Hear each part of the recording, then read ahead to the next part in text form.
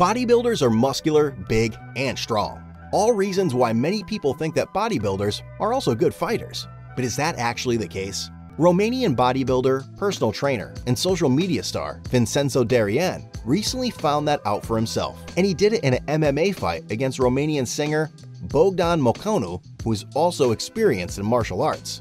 You want to know how the fight developed and what the final result was? That's exactly what we're going to tell you in this video. So watch it to the end and learn all about what happens when an extreme bodybuilder meets a trained MMA fighter.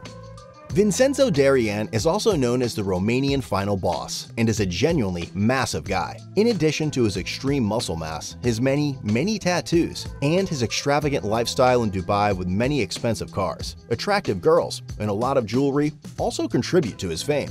And as the case with many social media influencers these days, many of them also want to try their hands at martial arts. This makes sense, especially in Vincenzo Darian's case, at least at first glance. After all, he's not exactly someone you want to mess with on the street. With Bogdan Mocanu, a singer who also comes from Romania, Vincenzo Darian also easily found an opponent who is not as big, but already has more martial arts experience.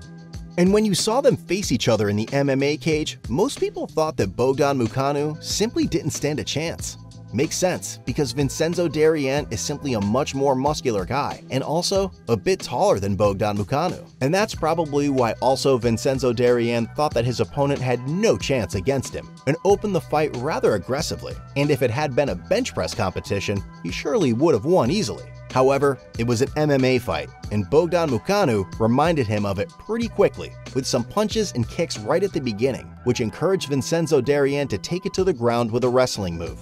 But that also didn't make a significant difference, because there, Bogdan Mocanu punched him a few times more before he eventually ended the fight by submission after just over 30 seconds. That's how fast it can go when the opponent simply has more experience in martial arts. Being a bodybuilder doesn't help much either, because although muscles and mass as well as strength are of course advantages in fights, technique, stamina, and experience are simply even more significant. And Bogdan Mocanu showed this impressively to his opponent and all fans by beating Vincenzo Darian within a very short time. Sure, bodybuilders certainly have an advantage on normal guys in a fight.